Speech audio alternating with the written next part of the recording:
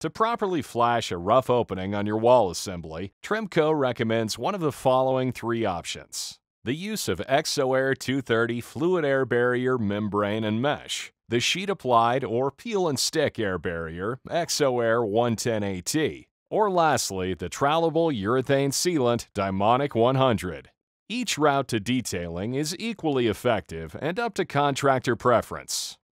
In this video, we will walk through how to apply the ExoAir 110AT peel and stick membrane at the rough openings. For this application, you will need the rolls of ExoAir 110AT in the appropriate width, a caulking gun, Dymonic 100 urethane sealant, a small trowel, and a roller. Begin by properly cleaning the substrate and ensuring that it is dry and clear of any debris. Start by detailing the corners by cutting out footballs or bow ties of ExoAir 110AT.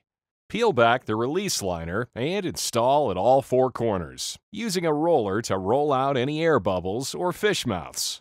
Alternatively, you can apply the Dymonic 100 urethane sealant at these corner locations. Next, measure the opening and cut the ExoAir 110AT to length, extending at least 3 inches on all sides. Install the ExoAir 110AT, starting with the sill, then the jambs, and finally the header.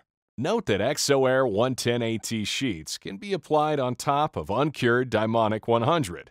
In this instance, care should be taken not to displace any wet sealant.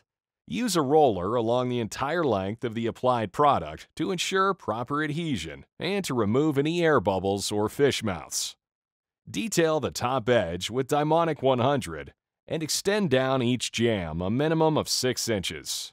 Be sure to tool and feather the edges of sealant to shed water.